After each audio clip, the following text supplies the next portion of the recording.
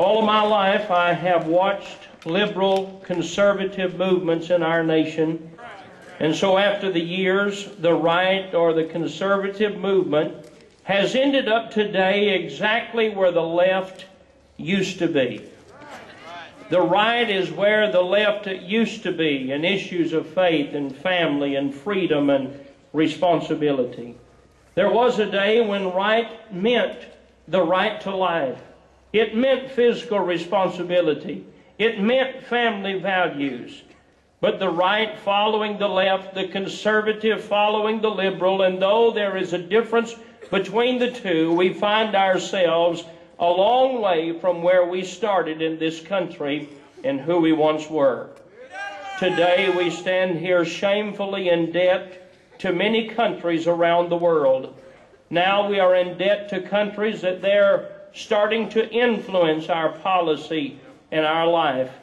I, for one, want our government to govern our people. I'm not interested in China telling us what to do.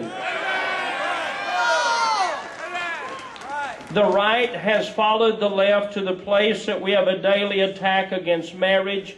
And when I say marriage, I speak from the Word of God. That's when one man's married to one woman for a lifetime. We have a daily attack against marriage and family values.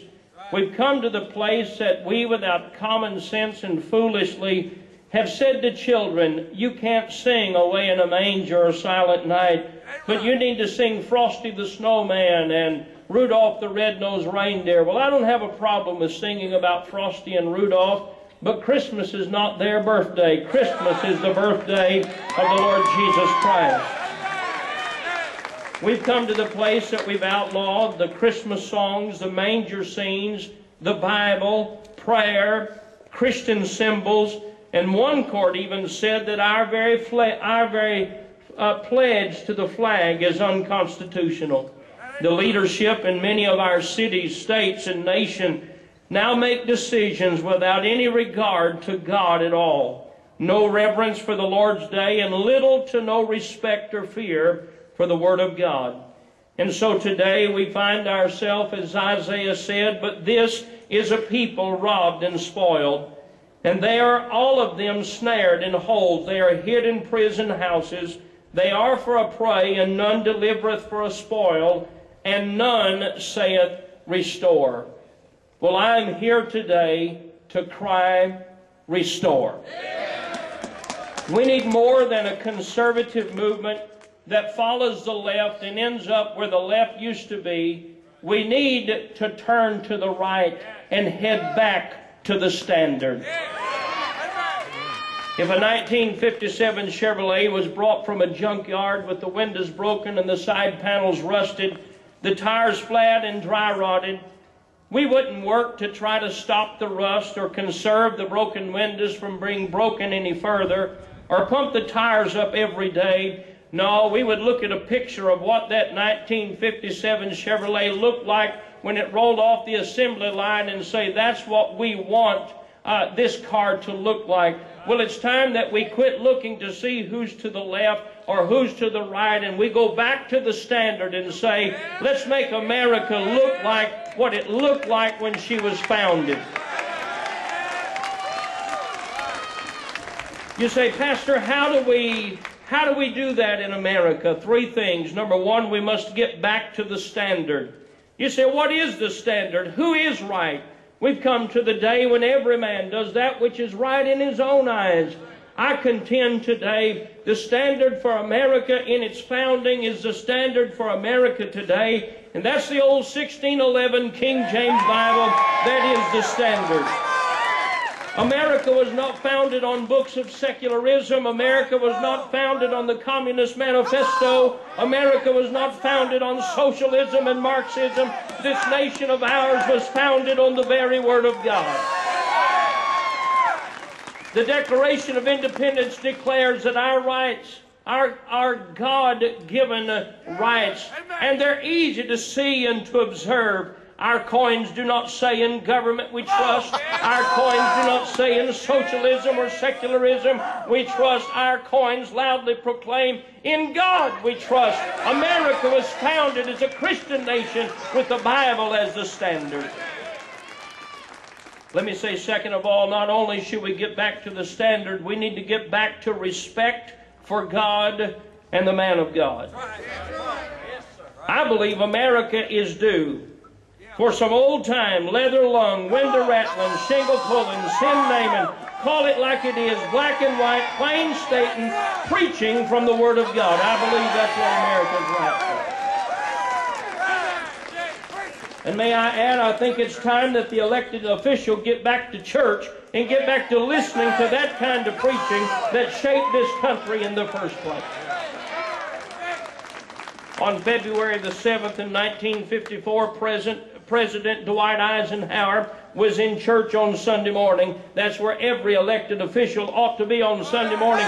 Not just before the campaign, but 2 years after they've been elected. They still ought to be in church on Sunday morning. Sunday's not time for meet the press. Sunday's time for getting ready to meet God. Sunday morning's not the time for Fox News specials. Sunday morning's the time to get back to church. It's not time for ball games and sports. Sunday's time for going to church and hearing the preaching of the Word of God. On that morning of February the 7th, Pastor Doherty preached that America is different than other nations. And he stated in his sermon specifically that godless nations of humanism and communism are different than America. He preached that morning that our Pledge of Allegiance ought to be changed to include 2 more words, and those were the words, under God. And to that morning the President said, Amen. That was February. By Flag Day, June 14th, 1954, our Pledge of Allegiance was changed by just 2 words.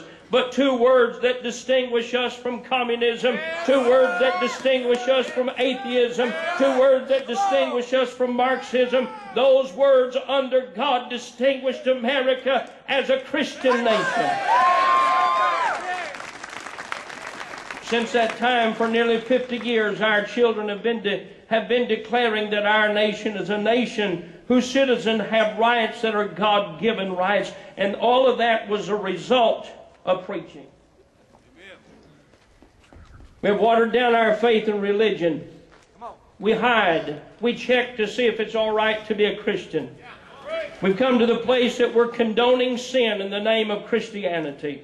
The Bible doesn't condone abortion, it condemns it. The Bible doesn't condone sin, it condemns it. The Bible doesn't condone safe sex or immorality called safe sex. It condemns it. The Bible says, if my people, which are called by my name, shall humble themselves and pray and seek my face and turn from their wicked ways, then will I hear from heaven and will forgive their sin and will heal their land. You say, but preacher, we're not the majority. I want to remind you, it doesn't take the majority as far as numbers are concerned. It takes a righteous remnant, and when God gets on their side, that is the majority.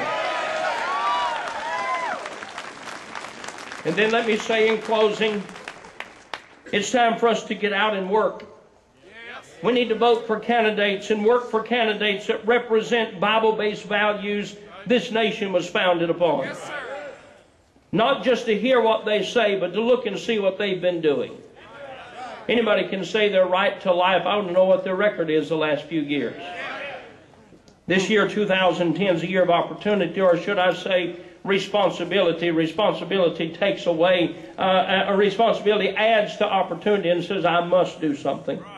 We do have candidates that represent the values and virtues of faith in God, family values, constitutional freedoms, and financial responsibility. I want to say to you today, get involved. Pray for the candidates. Encourage others to stand and work for candidates who represent these values. And I'll say in closing, the footsteps that are being heard today, the liberals that hear the footsteps, I want to say, it's not your imagination. They're real.